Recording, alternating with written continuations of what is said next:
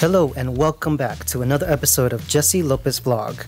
I'm Jesse and I'm glad you're here because if you take a look, here we have what's called a rose plant Hagebutte.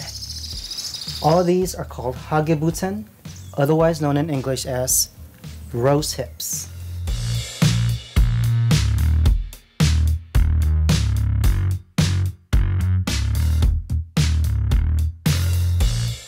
So rose hips are the accessory fruit of the rose plants. As you can tell, they're like an orangey reddish color, and you'll find them usually in the spring or in the summer months. So rose hips are used in breads and pies, jams, jellies, marmalades, syrups, soups, teas, wine, and other beverages. So these rose hips can be eaten raw if care is taken to take out the inside.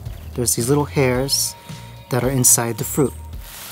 So just gonna cut it up so you can see the inside.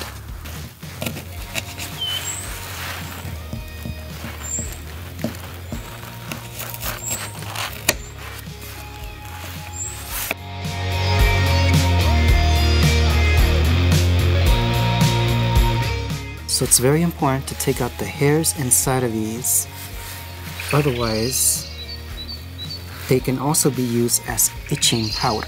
So this itching powder is usually done as a practical joke or a prank to unsuspecting victims. So when you cook them for jams or for tea, you also got to make sure you take these hairs out. Here is a product of Mesmer, the company, of Hagebutte tea. It's high in vitamin C and antioxidants. This is Hagebutten Hiffenmark Rose Hip Jam. Let's open it up. You can see the beautiful color of this jam here.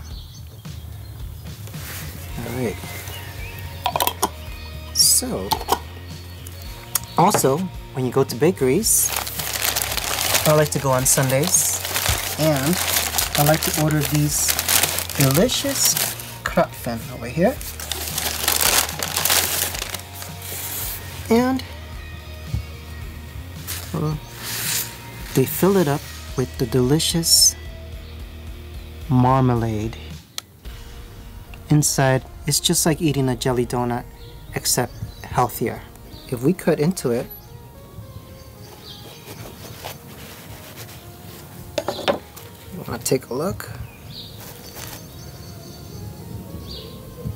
There's the beautiful Hagebutte, and it's just so delicious that we gotta take a bite.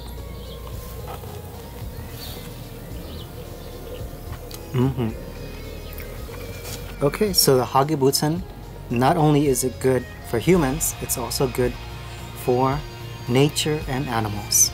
And guys, thank you so much for watching. Hope you found some value out of this video. Give it a like, share, and subscribe. And we'll see you in the next one.